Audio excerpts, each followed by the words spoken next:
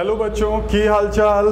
मैं रवि प्रभात आज आप लोग को आगे इस वीडियो में बताने जा रहा हूँ कि दो चार्ज कंडक्टर को जब आप एक कंडक्टर वायर से जोड़ देते हैं तो दोनों बॉडी अगर डिफरेंट पोटेंशियल पे है तो वो आपस में अपने चार्ज को रीडिस्ट्रीब्यूट करेगा और रीडिस्ट्रीब्यूट करने के बाद थोड़ा देर बाद दोनों सेम पोटेंशियल पे आ जाएगा। उस पोटेंशियल को आप कॉमन पोटेंशियल कहेंगे। ठीक है, कभी भी दो कंडक्टर बॉडी है, चार्ज कंडक्टर बॉडी है, ठीक है, दोनों पे मान लीजिए कि डिफरेंट अमाउंट में चार्ज हो सकता है, सेम अमाउंट में भी चार्ज हो सकता है, लेकिन दोनों का पोटेंशियल डिफरेंट है। आप यहाँ देखेंगे दो कंडक्टर हम लोग ले लिए हैं, ये V1 पोटेंशियल पे, V2 पोटेंशियल पे इलेक्ट्रिक पोटेंशियल, तो ये V1 बड़ा है, V2 छोटा है। जब आप इसे कंडक्टर वायर से देखिए कनेक्ट कर दिए हैं थोड़ा देर बाद तो दोनों में चार्ज का रीडिस्ट्रीब्यूशन होगा। रीडिस्ट्रीब्यूशन होने के बाद दोनों बॉडी एक ही पोटेंशियल पे आ जाएगा और उस पोटेंशियल को आप बोलते हैं कॉमन पोटेंशियल। उस पोटेंशियल को कहा जाता है कॉमन पोटेंशियल। ये नेचर का रूल है कि चार्ज डिस्ट्रीब्यूट इसलिए होता है कि दो बॉडीज के बीच में पोटेंशियल डिफरेंस होने के कारण, और डिस्ट्रीब्यूशन होने का कारण ये है कि वो आपस में अपने पोटेंशियल को सेम करना चाहता है। जिस तरह से पानी का फ्लो होता है लेवल को बराबर करने के लिए, जैसे हम एक एग्जांपल लिए हैं यहाँ पे, आप इसमें देखेंगे कि इधर पानी हाई लेवल तक है, यहाँ पानी लो लेवल तक है। तो जैसे यहाँ पे बीच में एक टेप लगा हुआ है, उसको जैसे आप खोल देंगे तो वाटर का फ्लो इस तरफ से इस तरफ होने लगेगा।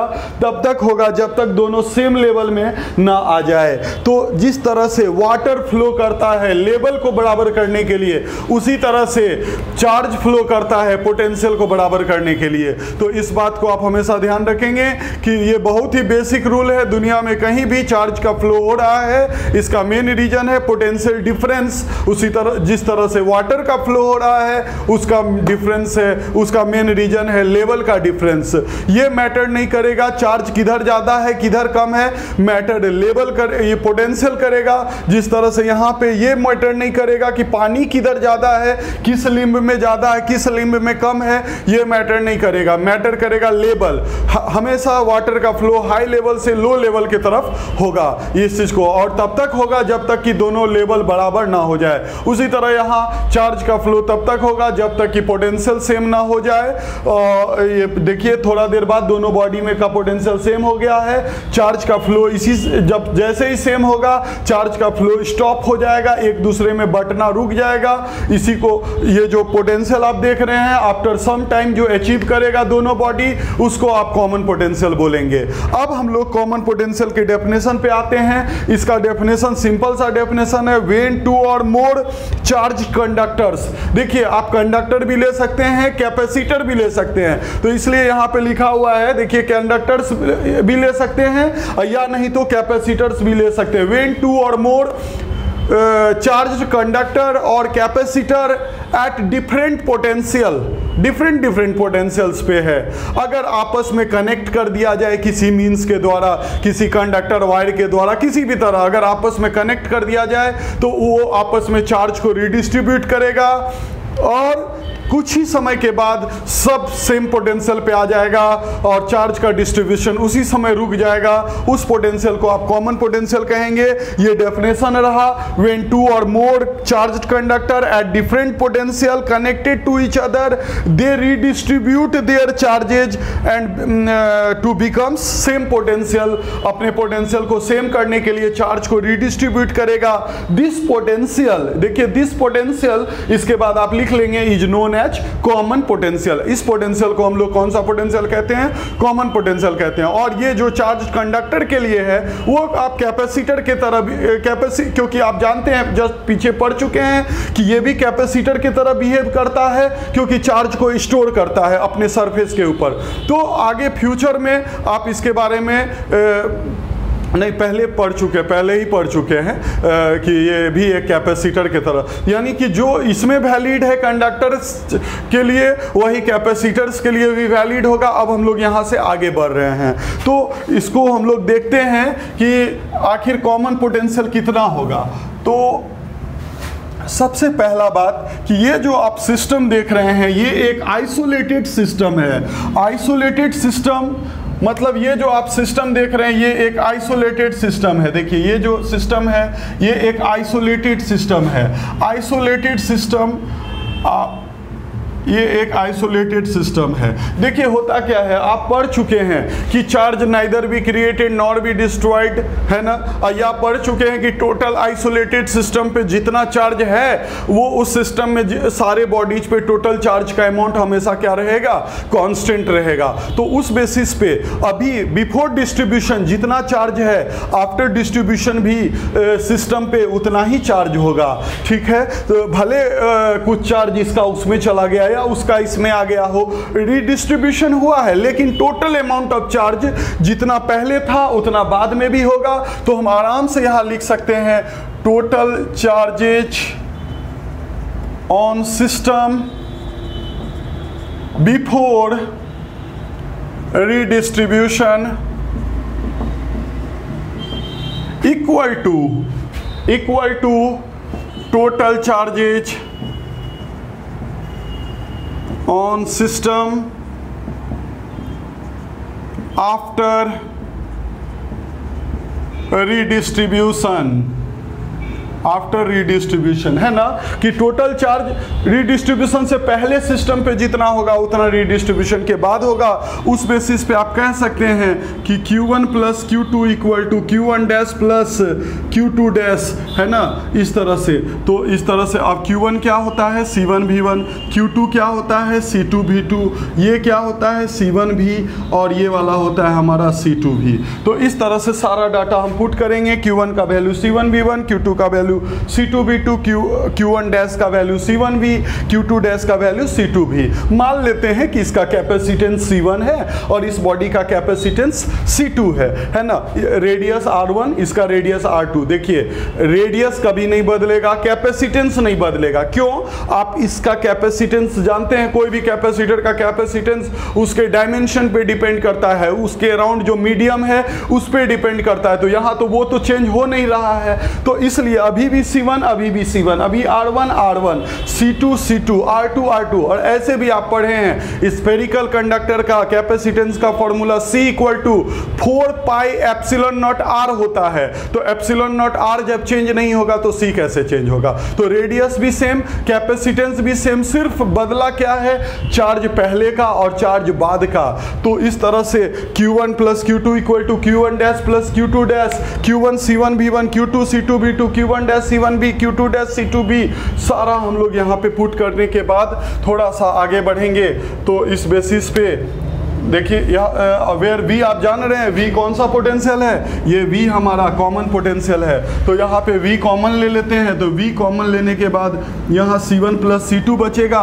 इस तरफ C1V1 है और C2V2 है, बीच में इक्वल टू का साइन है। अब हमको V फाइंड करना है। आगे V का फॉर्मूला अब ऊपर लिख रहे हैं यहाँ के बाद C1V1 plus C2V2 by C1 plus C2। ये जो फॉर्मूला आप देख रहे हैं, ये जो हमारा फॉर्मूला आया, ये कॉमन पोटेंशियल का फॉर्मूला है। ये जो फॉर्मूला आया ये कॉमन पोटेंशियल का फॉर्मूला है। इस तरह से ये हमारा कॉमन पोटेंशियल का फॉर्मूला आ गया, ठीक है। तो इस तरह से हमारा C1V equal to C1V1 plus C2V2 divided by C1 plus C2 common potential का फॉर्मूला आ गया। इसके बाद हम लोग यहाँ से आगे बढ़ेंगे कि आखिर आफ्टर डिस्ट्रीब्यूशन कितना कितना चार्ज आएगा। आफ्टर डिस्ट्रीब्यूशन दोनों बॉडीज पे कितना कितना चार्ज आएगा। पहले से तो मालूम था, एक पे Q1 चार्ज था, दूसरे पे Q2 चार्ज था। चार्ज बटने के बाद इस पे कितना चार्ज आएगा, इस पे कितना चार्ज आएगा। अब हम लोग इसके बारे में देखते हैं। तो चार्जेज ऑन कैपेसिटर या कंडक्टर्स आफ्टर redistribution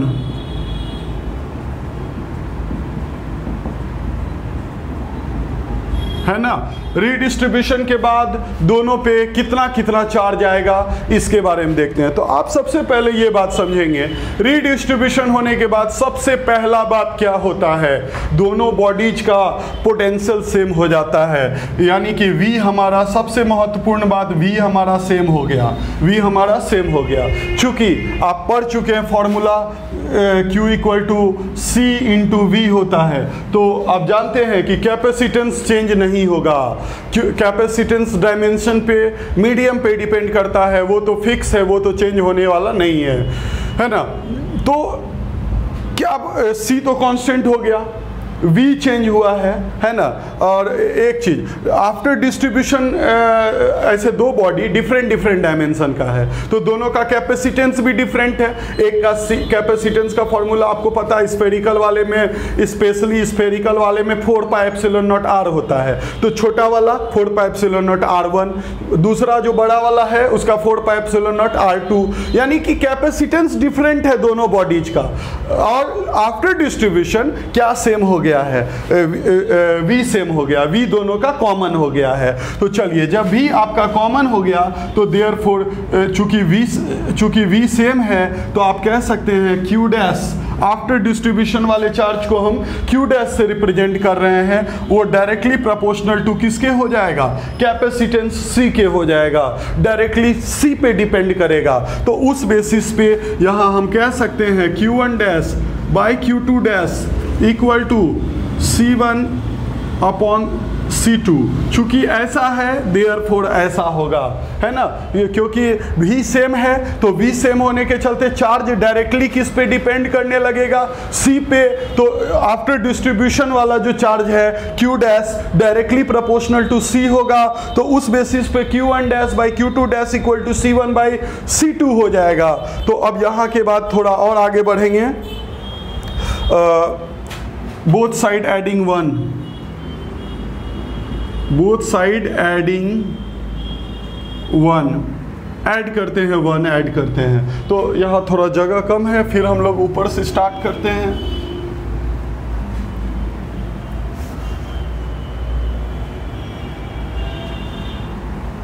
तो Q1 dash by Q2 dash plus 1 equal to C1 by C2 plus 1। तो अब इसमें बोथ साइड इधर एलसीएम ले लेते हैं, Q2 dash Q1 dash plus Q2 dash, इधर भी एलसीएम ले लेते हैं, ये C2 है, यहाँ पे C1 प्लस C2 हो जाएगा, ठीक है। तो उस बेसिस पे Q2 dash y equal to C2 upon C1 plus C2 हो जाएगा।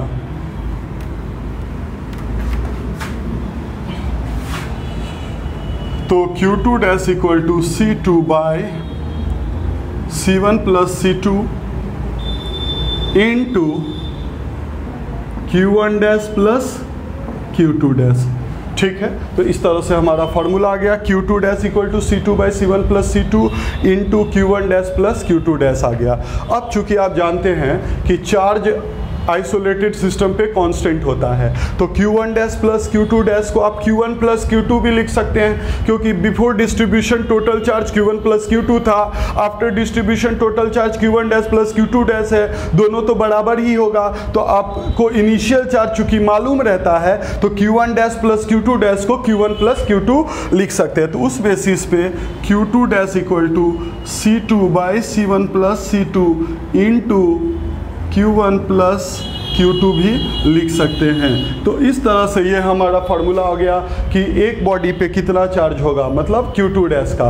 और आगे फिर इतना ही दोबारा करना होगा, तो दोबारा इतना करने की ज़रूरत नहीं है। सिमिलरली आप लिखेंगे, सिमिलरली पहले बॉडी पे आफ्टर डिस्ट्रीब्यूशन क्या चार्ज होगा, तो Q1 dash equal to C1 by C1 plus C2 into Q1 plus Q2 हो जाएगा। तो इस तरह से आपका Q1 डैश का वैल्यू आ गया एंड Q2 डैश का वैल्यू आ गया। मतलब आफ्टर डिस्ट्रीब्यूशन जब दोनों बॉडीज सेम पोटेंशियल पे आ जाएगा तो दोनों के ऊपर कितना कितना अमाउंट में चार्ज रहेगा, ये हम लोग फाइंड कर सकते हैं इस बेसिस पे। तो ये ध्यान आप रखेंगे। और चूंकि कैपेसिटेंस अब जैसा कैपेसिटर है, अगर मान लीजिए स्फेरिकल है तो कैपेसिटर आप 4πε0 R रखेंगे, R1 4πε0 R2 C1 और C2 का वैल्यू। इसी तरह पैरेलल प्लेट कैपेसिटर रहा तो उसका कैपेसिटेंस दिया हुआ रहेगा, इतना माइक्रोफेराड है या इतना मिलीफेराड, जो भी दिया रहेगा आप C1 और C2 दोनों को रखेंगे और सॉल्व करेंगे। ठीक है। इसके बाद यहाँ के बाद अगर कैसे एक स्पेशल केस है, इफ बोथ द कंडक्टर या capacitor having same capacitance,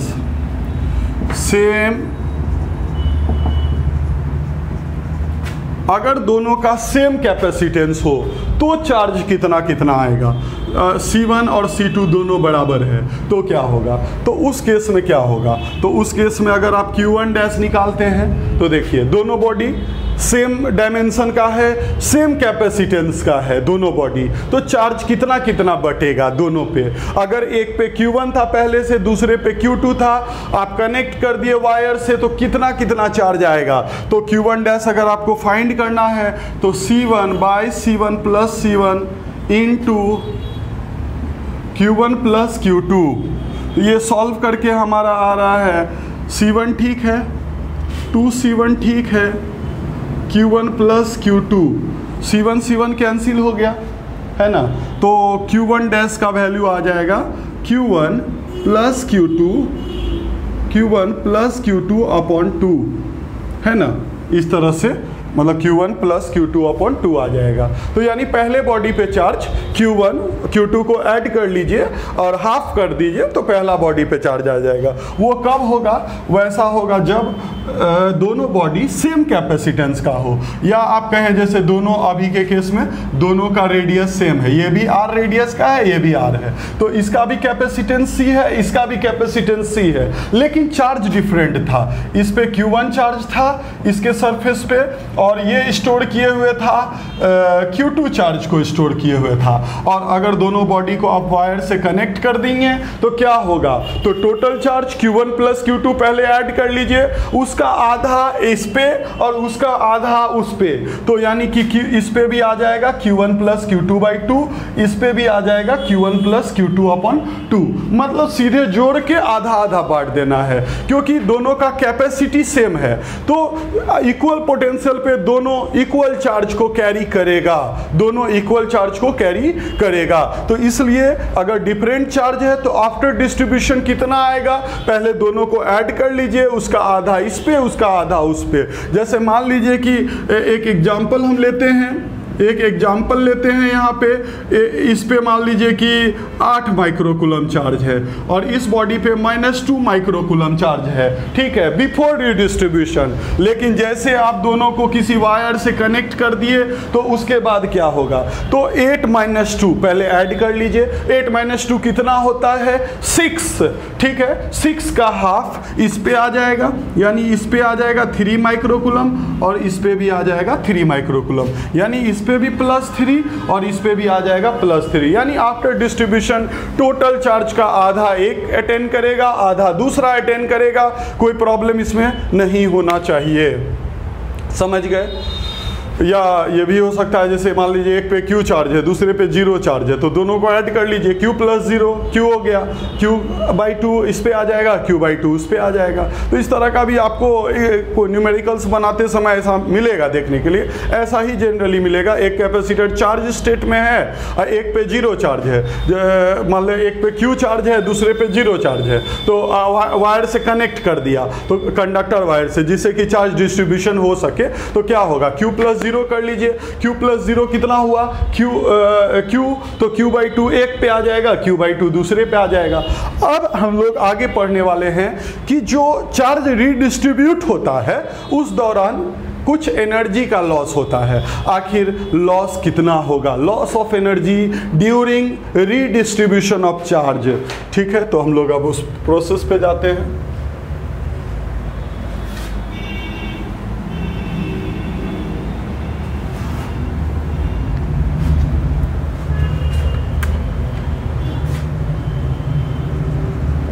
loss of energy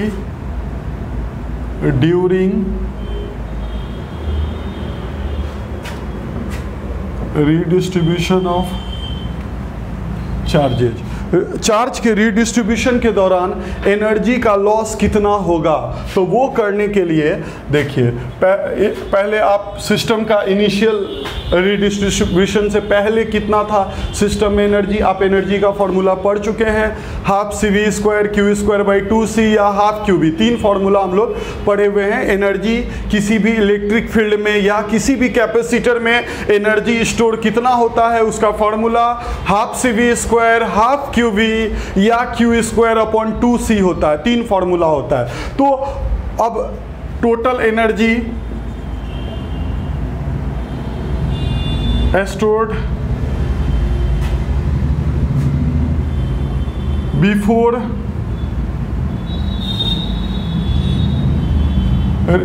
redistribution क्या होगा?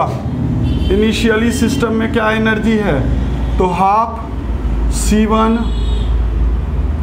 V1 square half C2 V2 square, ये हो गया टोटल एनर्जी, इनिशियल वाला आ गया।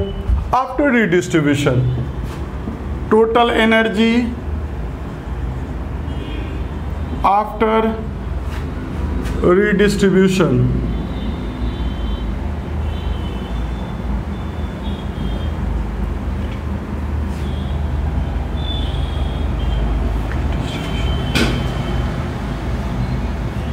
U final half C1 वो भी V पोटेंशियल पे, दूसरा भी V पोटेंशियल पे कॉमन पोटेंशियल अटेंड कर लेगा, half C1 V square half C2 into V square. उस बेसिस पे ये आ जाएगा total energy U final after redistribution half C1 plus C2 into V square, है ना, ये होगा where V is common potential.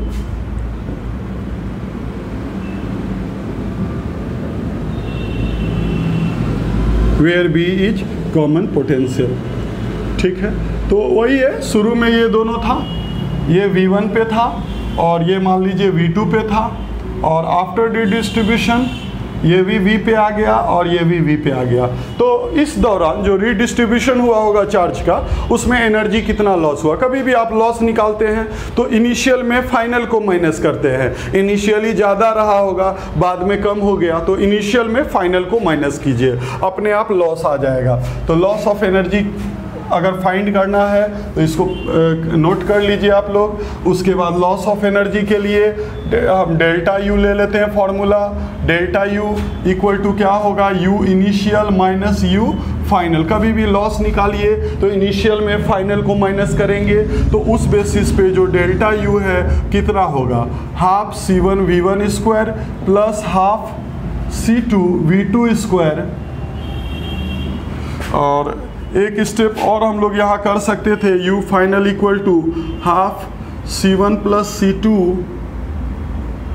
Common potential आप जान रहे हैं, कॉमन पोटेंशियल का फॉर्मूला अभी जस्ट पीछे डिराइव किए थे, C1 V1 C2 V2 divided by C1 plus C2, ये कॉमन पोटेंशियल होता है, इसका होल स्क्वायर। तो ये सॉल्व करेंगे तो क्या आएगा, तो देखिए एक C1 प्लस C2 यहाँ कैंसिल हो जाएगा, एक C1 प्लस C2 ऊपर वाला एक नीचे वाला, वो दोनों कैंसिल हो जाएगा। तो कैंसिल होने के बाद जो इसका फॉर्मूला आएगा U फाइनल का, हाफ एक C1 C2 कट जाएगा, ऊपर C1 V1 और ये C2 V2 का whole square divided by C1 plus C2, ये हो गया फॉर्मूला। ये हमारा जो है एक C1 प्लस C2, बस यहाँ से ये वाला कैंसिल हो जाएगा, नीचे एक C1 प्लस C2 बच जाएगा। तो डायरेक्ट हम लोग लिखते हैं, ये हो गया ये आ जाएगा half C1 V1 C2 V2 whole square by C1 plus C2, इस तरह से। ठीक है, तो इस तरह से हमारा आ गया ये। अब इसको सॉल्व कर लेंगे, अपने आप एक फॉर्मूला आ जाएगा लॉस ऑफ एनर्जी का।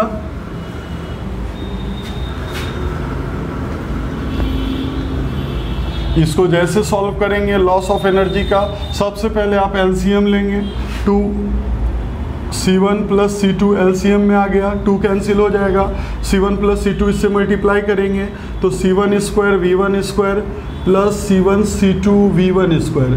फिर इसी तरह 2 कैंसिल हो जाएगा, इसको इससे मल्टीप्लाई करेंगे तो C1 C2 V2 square plus C2 square V2 square हो गया ये V2 स्क्वायर, माइनस फिर 2C1 प्लस C2 यहाँ से हटा लेंगे, C1 V1 plus C2 V2 का होल स्क्वायर को पूरा ब्रेक करेंगे, A minus A plus B का होल स्क्वायर, तो ये होगा C1 square V1 square, minus है सबका साइन चेंज करेंगे, C2 square V2 square minus 2 C1 C2 V1 V2, ठीक है, minus 2 C1 C2 V1 V2, A plus B का whole square, A square B square 2AB पे break करेंगे, but आगे का साइन माइनस है तो सबका साइन वहाँ पे चेंज हो जाएगा। ठीक है, तो उस बेसिस पे ये हमारा ये और ये कैंसिल हो जाएगा, फिर ये और ये कैंसिल हो जाएगा, तो फाइनली हमारा बच रहा है C1 C2 सब में common, V1 square V2 square minus 2V1 into V2 whole divided by 2C1 plus C2। इस बेसिस पे A square B square minus 2AB, V1 square V2 square minus 2V1 V2 को लिख सकते हैं V1 minus V2 का whole square, तो V1 minus V2 का whole square whole divided by 2C1 plus C2। तो इस तरह से हमारा जो एनर्जी का फॉर्मूला है वो लॉस ऑफ एनर्जी का फॉर्मूला है delta U equal to C1 into C2 V1 minus V2 का whole square by twice of C1 plus C2। इस तरह से लॉस ऑफ एनर्जी का फॉर्मूला आ गया। आप यहाँ गौर करेंगे जो हमारा V1 माइनस V2 है उसका होल स्क्वायर है, तो जो टर्म हमेशा पॉजिटिव में होगा, दैट मीन्स कहने का मतलब है, और कैपेसिटेंस भी हमेशा पॉजिटिव में होता है, तो C1 C2 ऑलवेज पॉजिटिव होगा, V1 माइनस V2 का होल स्क्वायर भी पॉजिटिव होगा, दैट मीन्स कि डेल्टा U ऑलवेज पॉजिटिव होगा। और डेल्टा U पॉजिटिव होने का मतलब है कि जब चार्ज रीडिस्ट्रीब्यूट होगा तो एनर्जी का लॉस होना ही है, यानी कि इस डिस्ट्रीब्यूशन के दौरान श्योर है कि लॉस होगा। और लॉस कैसे फाइंड करेंगे, तो delta U equal to C1 into C2 bracket में V1 माइनस V2 का whole square by 2C1 plus C2, इस तरह से हमारा ये हो जाएगा। ठीक है, यहाँ पे आप ध्यान रखेंगे थोड़ा उधर V1 ये A स्क्वायर, ये B स्क्वायर और A स्क्वायर B स्क्वायर और माइनस 2AB है। ठीक है, उस पर ब्रेक कर लिए हैं सॉल्व करके। ओके, थैंक यू, आज इतना ही, फिर हम लोग मिलते हैं नेक्स्ट वीडियो में, डाइलेक्ट्रिक्स पढ़ेंगे।